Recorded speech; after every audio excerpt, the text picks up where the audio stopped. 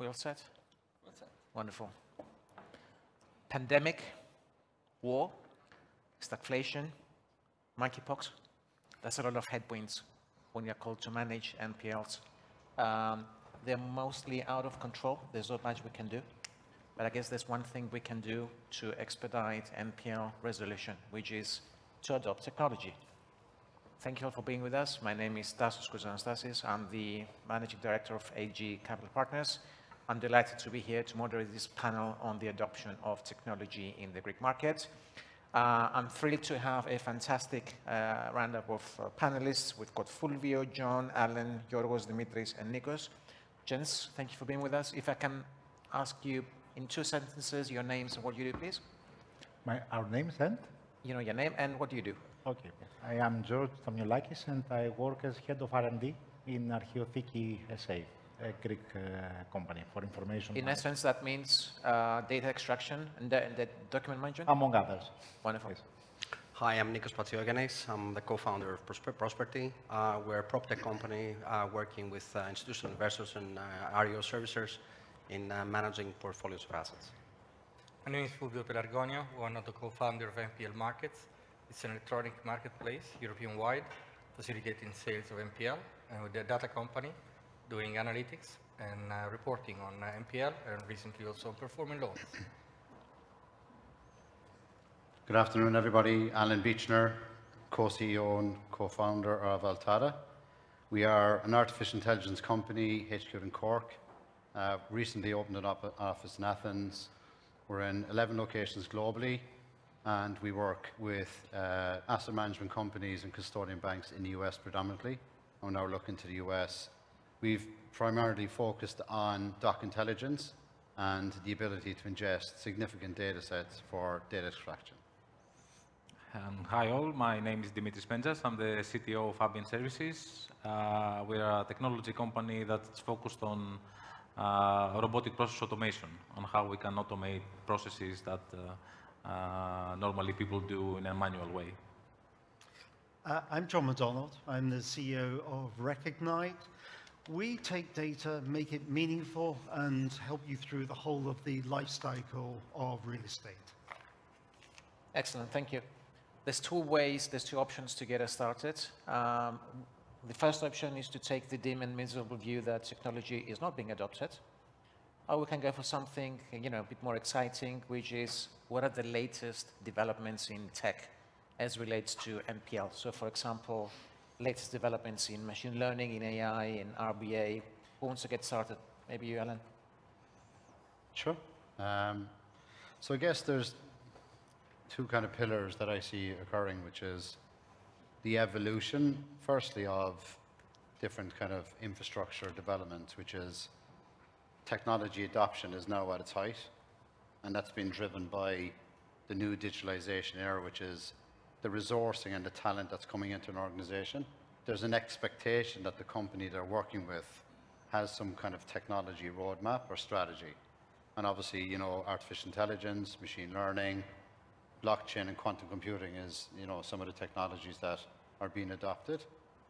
What I see is the transition from automation to strategic and tactical deployment of technologies, and it falls under the guise of digital transformation. Okay. I think you do RBA, correct? Yeah. Yeah. Although not a new technology per se, it's RPA started appearing around the beginning of 2000. It has recently started catching up, especially in the Greek market, because we have been doing a lot of manual processing for a long time, and now people have been pressured into doing more and more and more, and really a technology that can emulate something that the humans do, which is follows rules and is of large volume, now makes sense, because suddenly we have all these portfolios that need to be managed, all this data that needs to go around, and we don't have as many people as we really want. So technology here, and special RPA, is something that can really lift us off the ground and allow our people, because we employ our people to be strategic, to be innovative, to think, and we just make them do a lot of reports and stuff that do not utilize their brain. So Yeah. technology, I think, especially RPA, is something that really starting to... Analytics, marketplaces, what's happening, guys? I don't know, I'd just pick up on that point. You know, RPA is really incredibly important because the whole of the process, that digital journey, if you can make one, is extremely transformative for productivity. And when you look at real estate, there are so many different actors involved. In a simple transaction, there's 4, 5, 6 different parties. And right now, they're really not collaborating very well. So as you extend your process outside the organization, in most industries, this is just every day. It's not happening. The lawyers aren't connected in, the valuers aren't connected in the way they could, and that would free up so much capacity to improve the way you do business. And that's even before you touch deep technology about data manipulation and improvement. And coming on to that, I think this is left behind to tell what we see. As a marketplace, we are basically an interface between investors and sellers and people which are managing the portfolios, and actually the adoption of intermediate technology is actually what is happening, right? It's no need to go to blockchain if you don't know, if you don't have digitalize your data. If your data is not in the right format, and if the people are not linked in. Before in the panel we had Marco and Gaben from the European Data Warehouse that were actually supporting encouraging people to give comments on a standard template from regulators. It's EBA, and there is behind the EC, and that's actually the basis. You need to create a data type, and you don't even have a format. So this is actually what people are looking at, and people are struggling too. And we do have different databases, templates, but actually you need to feed them. And the way you feed them is actually mostly manual, but not only. That's where technology comes in. Actually, technology can increase transparency for investors and sellers. If I add to what you said, this is not accidental. All this MPL-related data comes a long way back. Maybe it started from Bank A, which was acquired by Bank B, and then all of it was sold to Bank C, etc. Now, the chain is very long, and it will be even longer when the portfolios will be sold again and again and again. The peculiar thing is that, more or less, if you think about it, all of these parties have more or less similar needs, because they need to see particular pieces of information, not exactly the same for everybody, but the information, the metadata that needs to be extracted out of all this mess is really uniform, or should be uniform. Despite that fact, everybody tends to work on his own little environment, which causes huge needs for data migration, data transformation, then to pick up all these inefficiencies and everything else. And this causes a lot of delays in an industry where time is of true essence. You need to do things fast and do it correctly. And all this infrastructure that is lagging is causing all these problems. So there are fundamental things that need to be fixed before technology actually comes in to sort stuff. Okay. This is... I don't think companies have the luxury of time, though, in terms of it's change or die, right? So if you become the dinosaur, your competitors are... You meant the engine during flight. Yeah, I mean, that's it. I mean, like, you have to kind of iterate and do not let, perfect be the enemy of good, right? But the reality is, there's one thing that's, going to put a pressure on companies, which is there is a talent shortage coming, right? There is a gap in terms of how you can acquire talent, which is your resource. And frankly, these individuals will not work within a company that's not digital transformed. They'll just find something else. So the technology is now becoming part of the mainstream. But the other defining moment is people that join companies now from a culture perspective, which is a very important point. They want to see culture. They want to be working within a business in the value chain.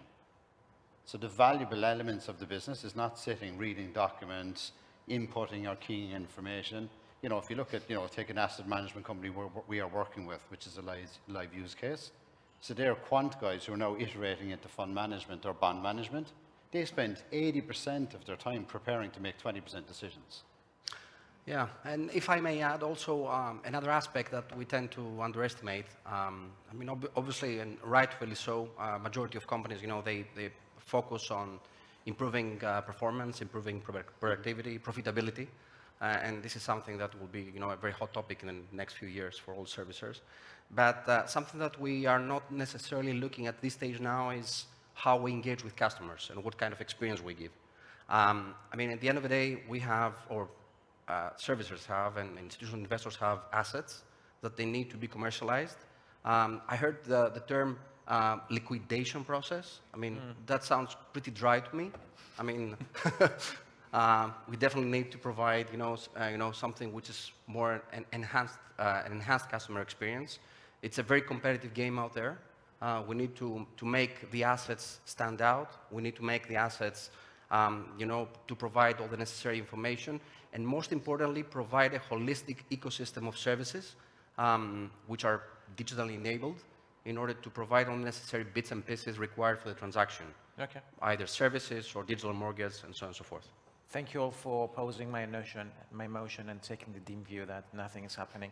So, I just want to ask you then, is there a market or a country where technology has been adopted, which is perhaps the beacon for the Greek market? Ireland, a few years ahead, or Spain? Yeah. Anyone's got experience? I mean, obviously, US is, really, excelling. China obviously can't be ignored. Last week, I sat on a panel with the European Business Angel Network in Ireland, which is the largest angel network in Europe, I guess 34 billion under management, and the conversation pivoted to the sovereign protection of Europe in terms of technology adoption to ensure that Europe stays ahead. Ireland would definitely be one of the top adopters. I'm actually a ministerial appointment. You're talking about the NPL industry in Ireland? Or, yeah, okay. in general. Right. In general. So the NPLs has been driven by, okay, how do you make better decisions? What's the speedy response to onboarding, right?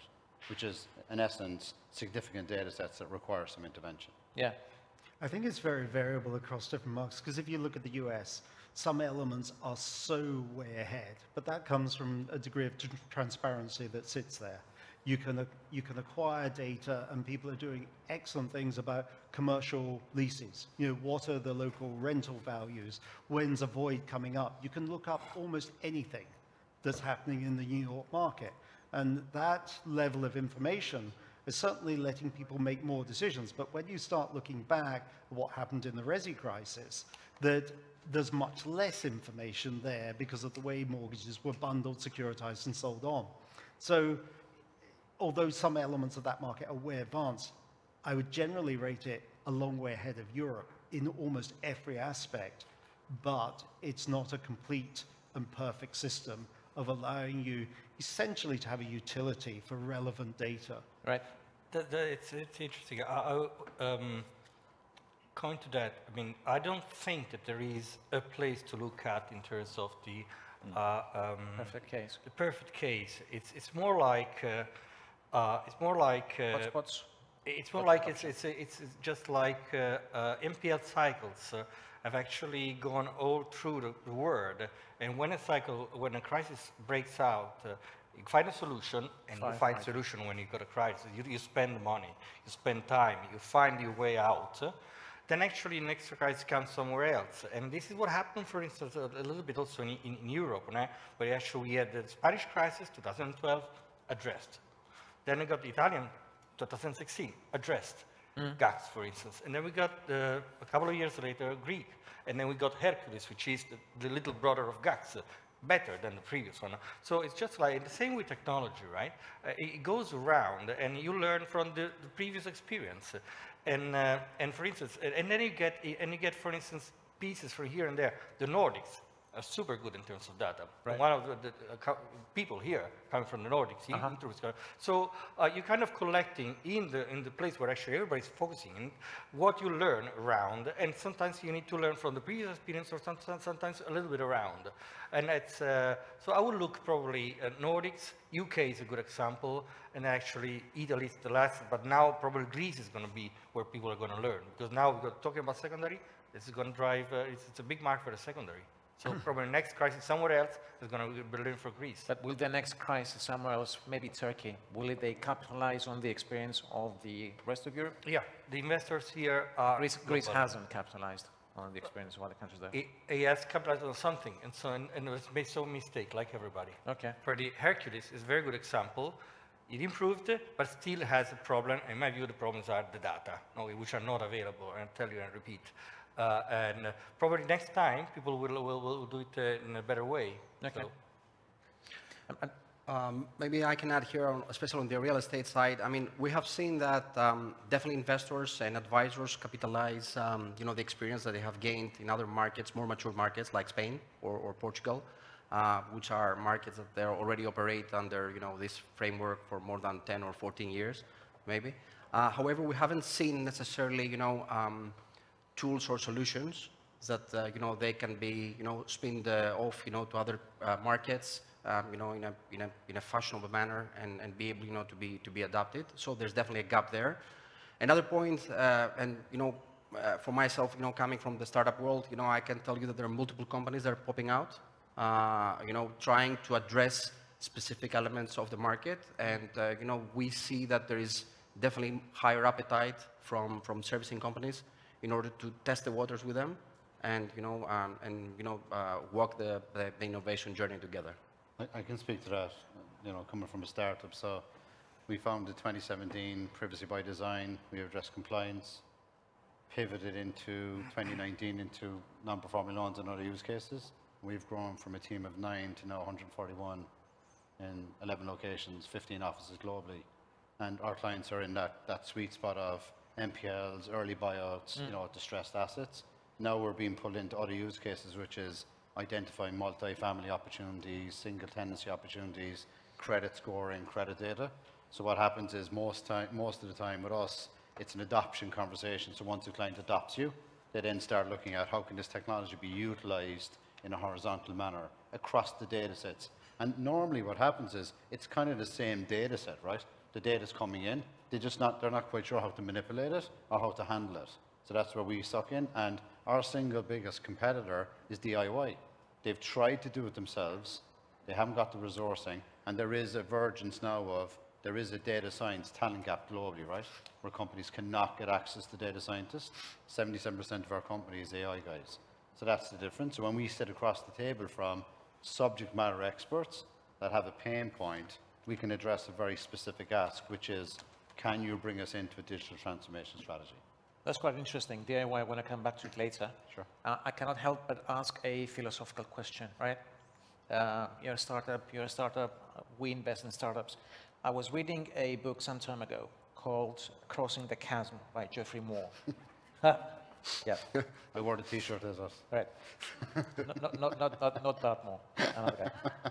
So the author describes the technology adoption life cycle, starting with innovators, you have early adopters, you have early majority, late majority, and the laggards.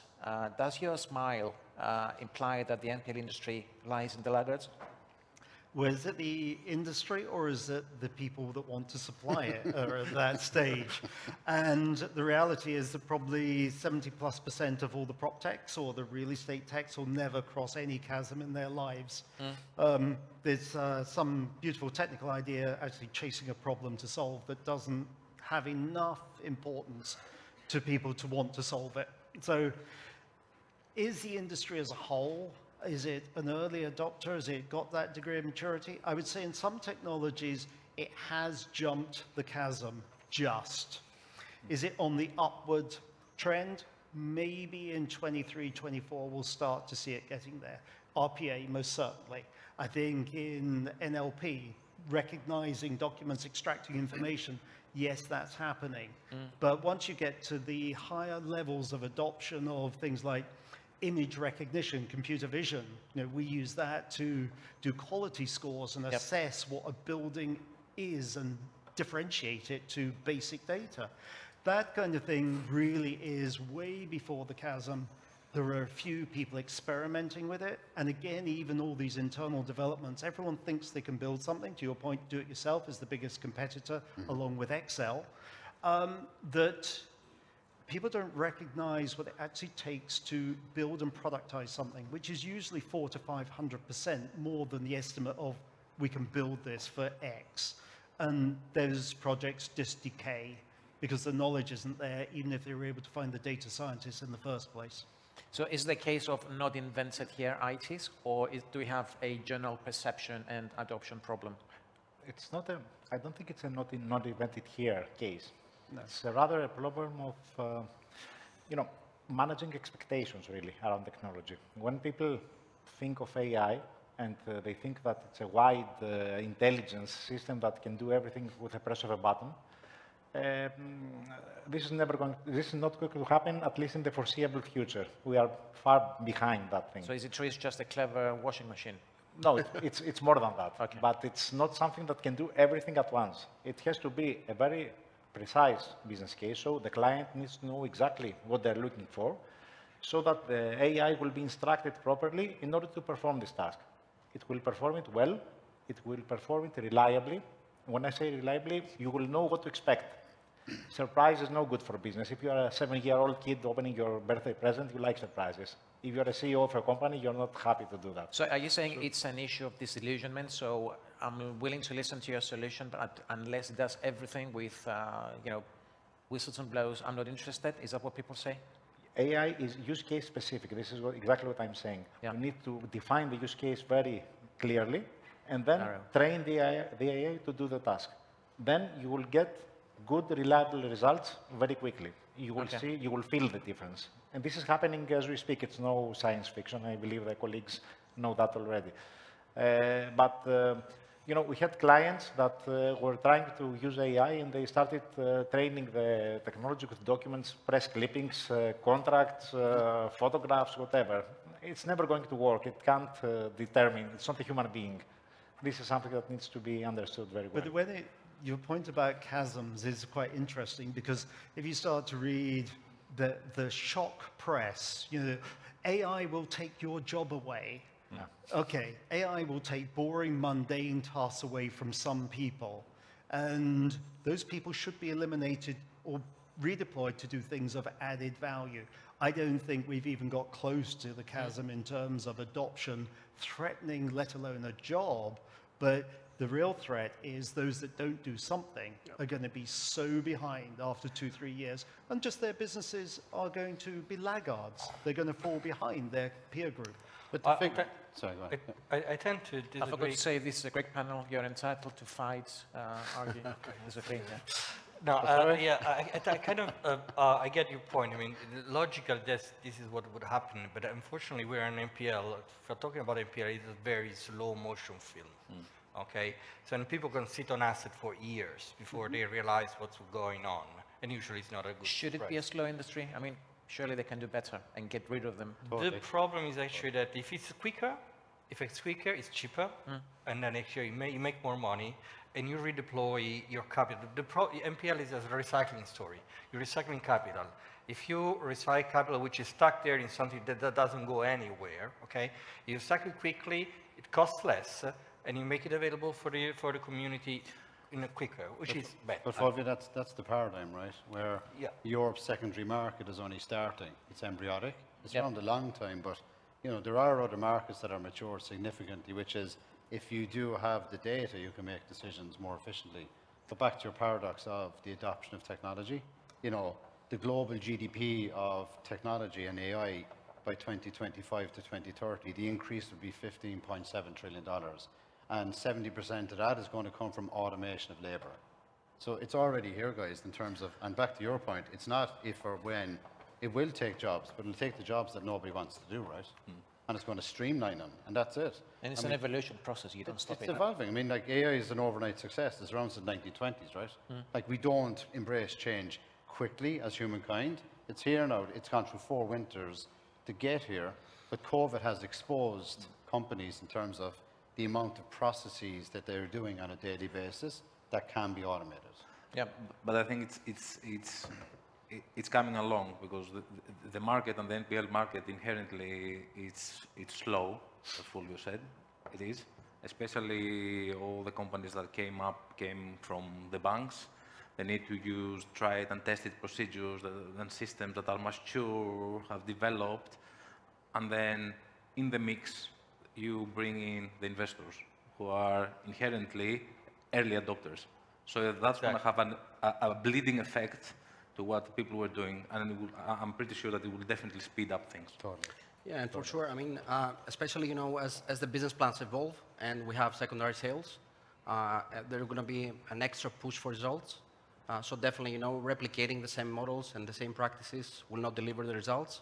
Specialization is the answer. Yeah. So we believe that, you know, specialization will only come by leveraging, you know, technology and tools, new methods and methodologies. So there's definitely a space, you know, to accelerate the digital transformation of maybe smaller companies, that they will have, you know, special angles to deliver special solutions and deliver the desired results. But back to your point, most of NPLs in Greece have transacted and now sit on the hands of investors. Mm-hmm. But we still haven't seen adoption, or have we? No, we haven't. So not even the investors can affect that. Yeah, well, that's why we're here.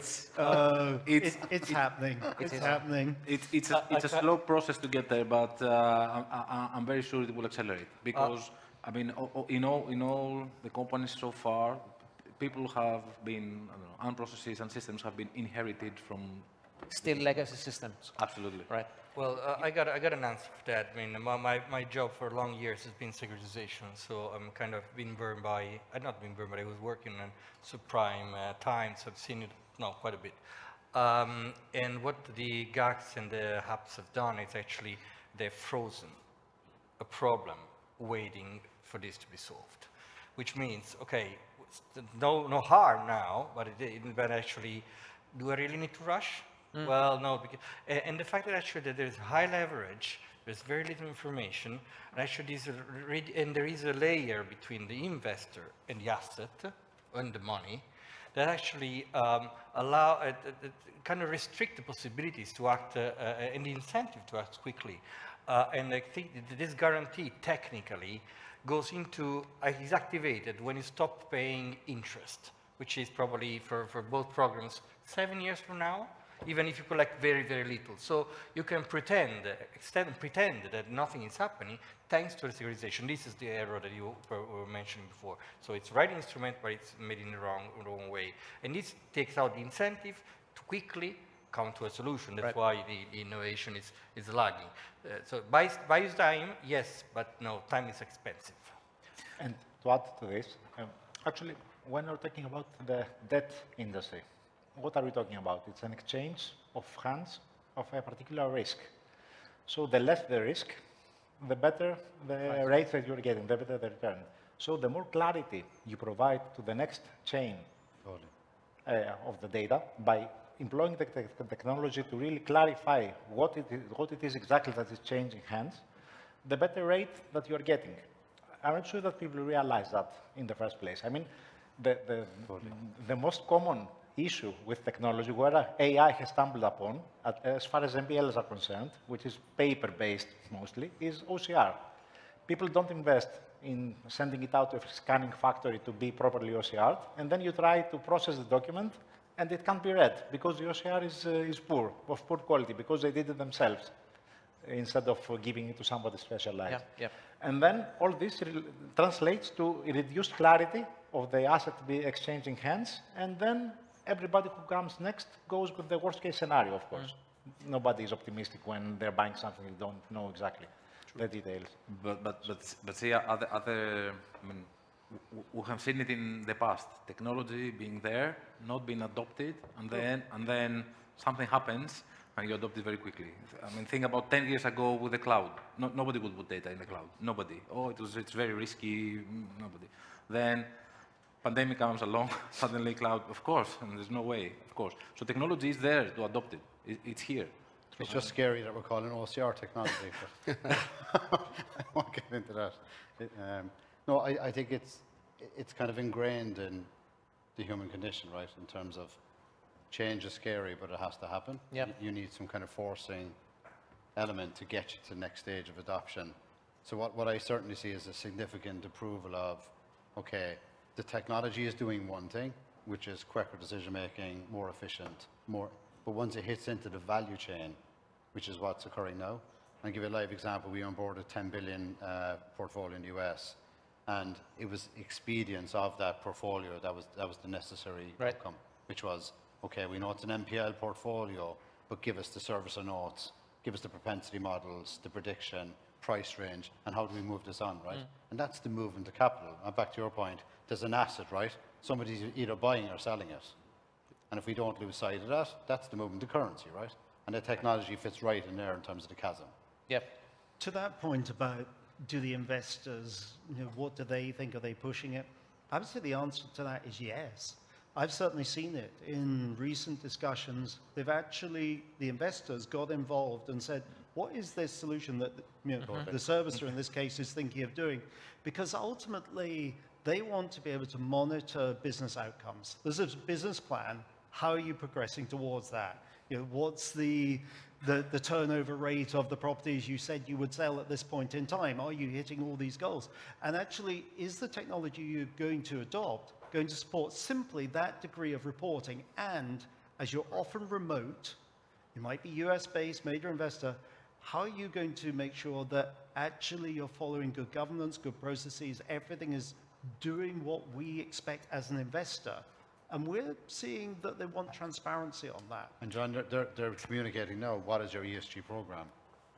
Which is a caveat of technology adoption, right? Yeah. Investors do want to push for technology, but don't they face pushback from the services, which are too, Don't know, as I've just signed a major servicer to take so. the whole thing on. I don't think so. Yeah. They might, Agree. but it's a cost. But that's your investors as well.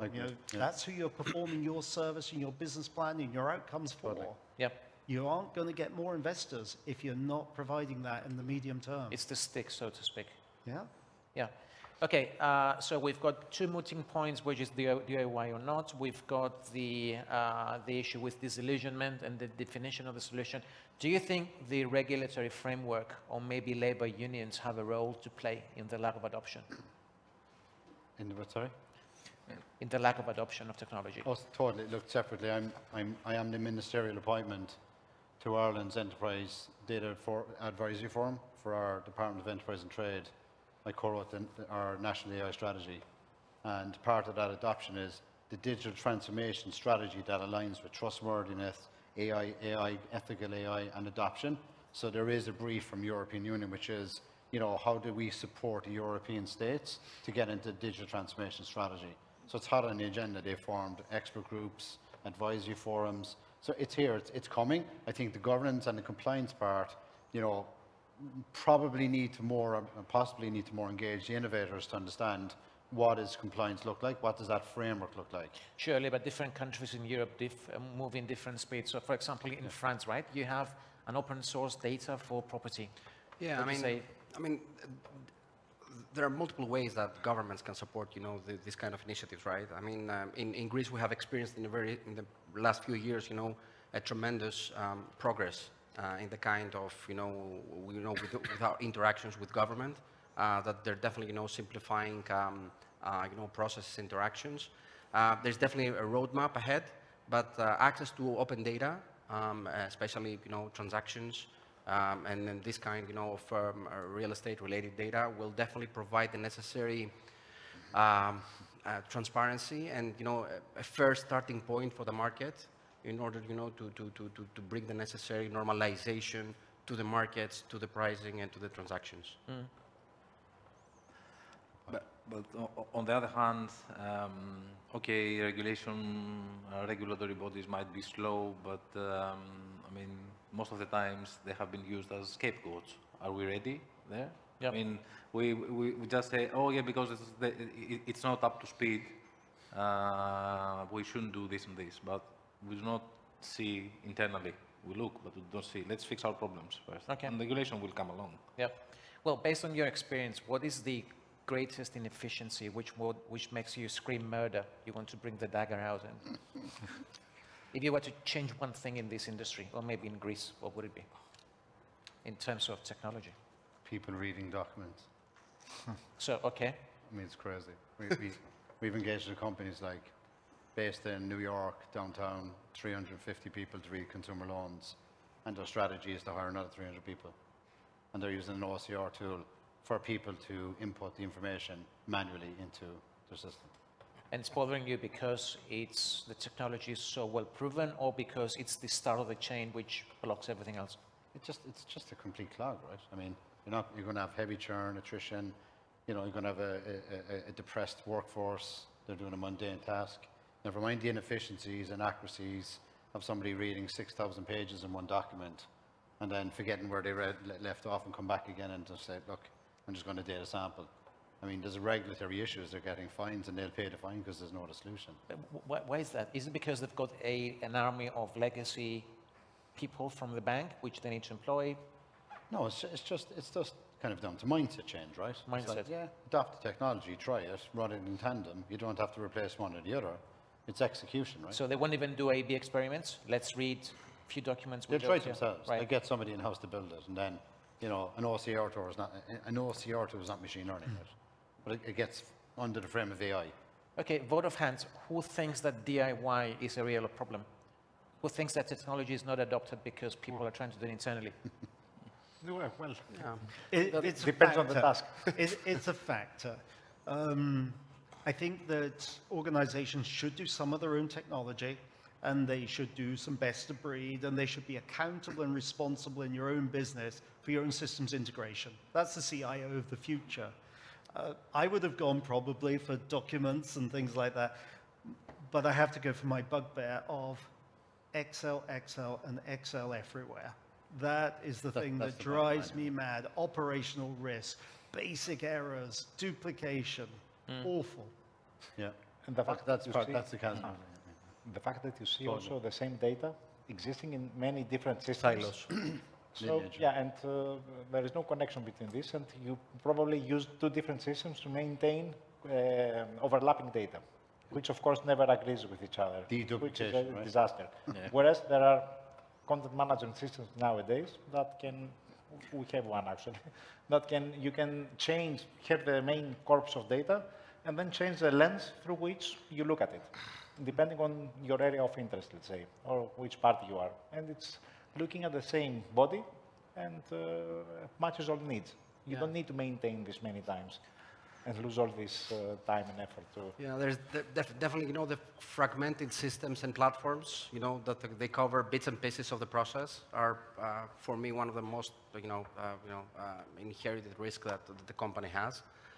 It's very hard to, to progress. It's very hard to monitor the performance, let alone, reporting to institutional investors that they sit in London and they have, portfolios parked in services all around Europe. So yeah, definitely, I think the way ahead is, integrated platforms that they cover, majority of processes, and they bring, all stakeholders, to collaborate on it. With that respect, I would have said probably, now come to collaborate now, it's availability of data. But the way that the authorities, the regulator, try to make people collaborate, impose standard, which is it's a very long exercise. Nobody wants to do that, and by the time you've done it, the market has gone no further down, so you got an obsolete form of collaboration. Yeah, forever in a catch-up mode. Yeah, exactly. In my experience, what has worked very well in order to disseminate data to make people collaborate has been economic interest. And this is mainly done by transactions. If you have transaction in the market, if you get secondary, if you got securitizations, if you have sales, if you have money deployed there, then actually people move. And people try to share, and even the regulators goes quickly behind it. Takes, for instance, the case of the Bitcoin and all the blockchain technology behind the crypto. Now, the regulators have been lagging behind, of course, but now it's very worried what's happening because people are lost money, a lot. And now they're rushing to regulate it. So same story with NPL, same story with economic interest. So my view is actually, if money is coming into a country, into a sector, people move. And I am positive about Greece and about all the other countries where actually investors have invested.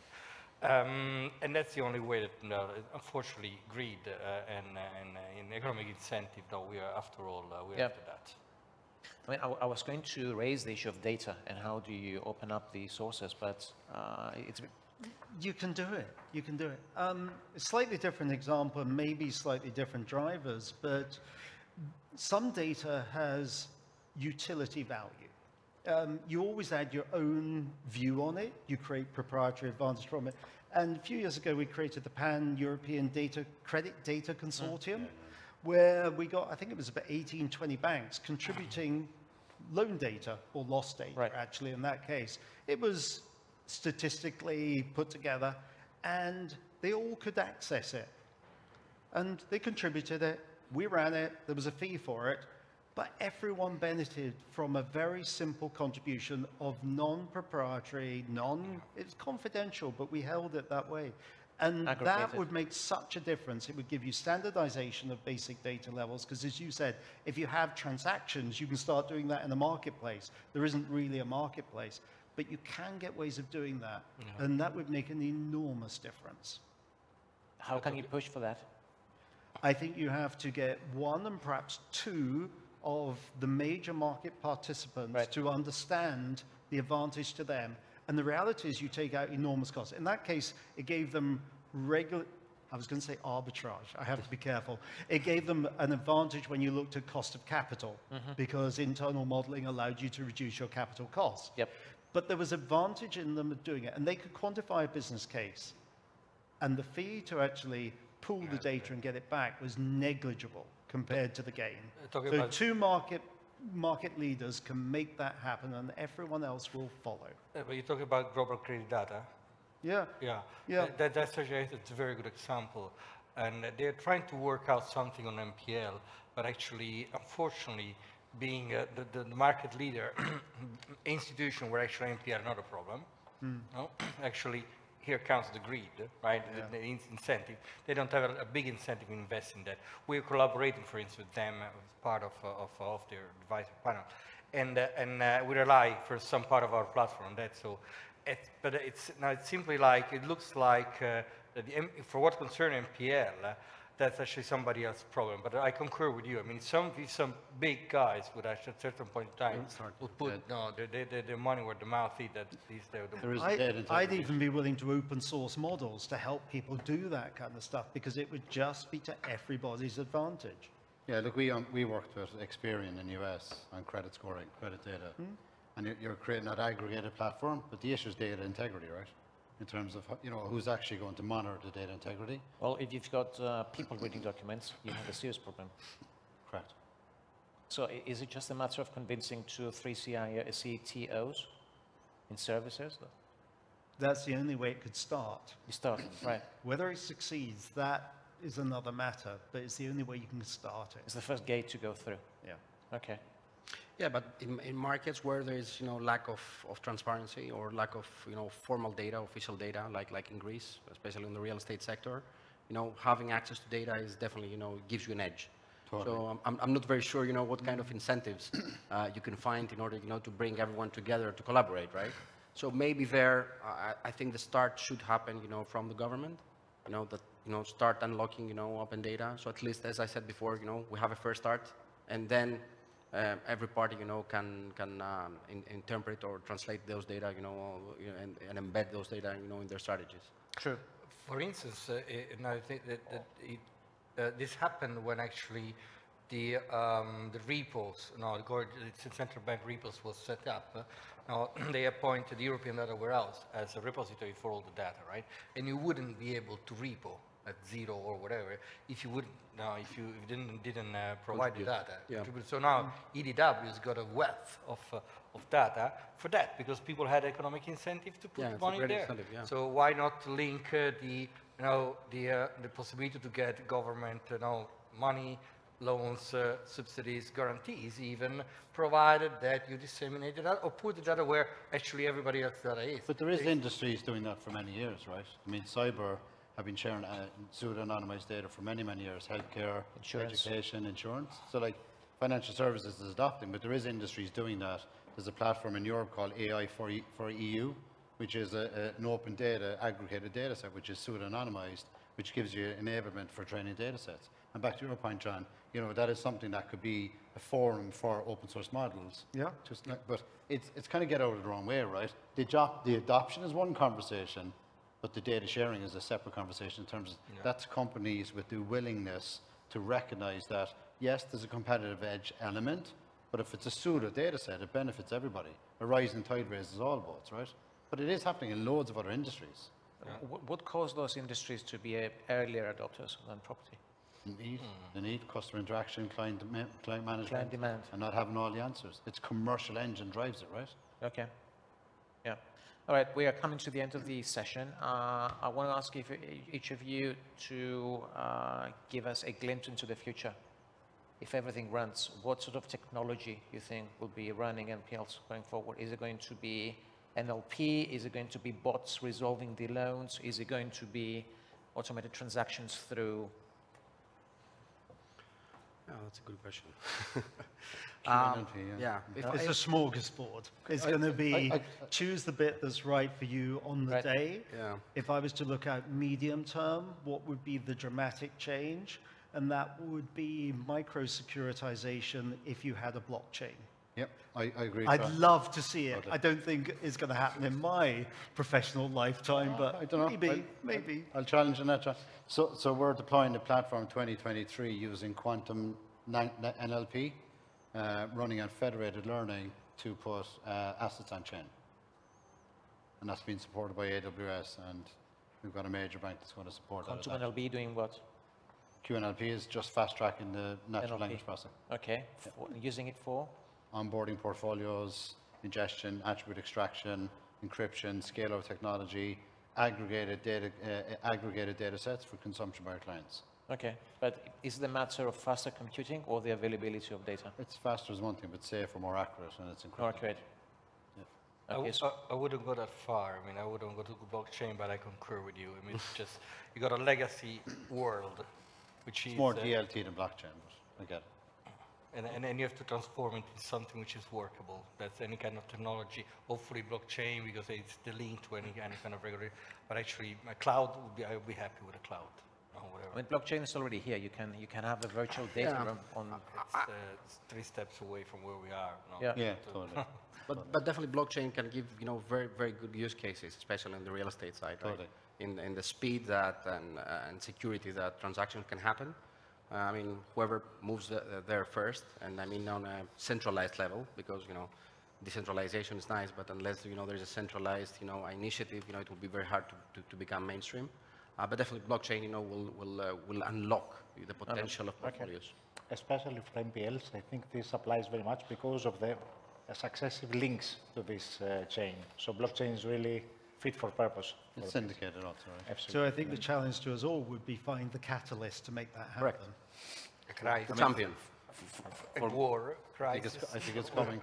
We already have it all. Totally. For me, and as a technologist, I would agree with what has been said. The spark is the people. Sorry? So the people. People is the spark. Totally. Because technologies are great, and we can discuss many hours about what great technological advancements, but what we lack is technology education for middle and upper level management. If they don't understand the technology and they don't know their arsenal, they will never be able to use it. Totally. How many technologies we find and we create? It's technology, yes, but coupled with people. And some 26-year-old will come and take their job, right? but we also need to make it easy for them. I mean, if you ask for a pharaonic project for somebody to implement a new high-tech system or whatever, this is never going to happen. I mean, if you start by planting microservices to existing infrastructures that do clever stuff, like robotics, like AI microservices, etc., it will start the engine, it will kick it, get it started. And then things will roll, I believe. Nobody will go all in day one, I think. Any final comments before we open the floor to questions? You're positive? It's evolution, not revolution. Evolution. It's evolving, right? Change or die. Correct. Don't be the dinosaur. Yep. Any questions? I thought we could laugh in the audience, but they're not. We should get them all to stand up and do a jig or something. Get the energy going. We're trying to make MPL sound very exciting and Oh, hang on, we are blocking it from cocktails. There are such things. Yeah, we got the It's lot. we got after lunch. We got the graveyard shift. Yeah. I thought I saw a hand there. Yes.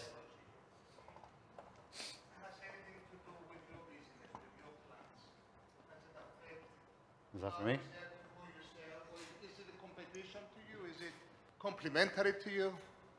Is that for me or somebody? Anybody? Could you just repeat the question? Yeah. Metaverse, is it part of your business? Totally. NLP is Could it be metaverse, part of right? your business, or is it competition to your business? Or No, natural language processing is part of metaverse in its height, right? So it's here every day.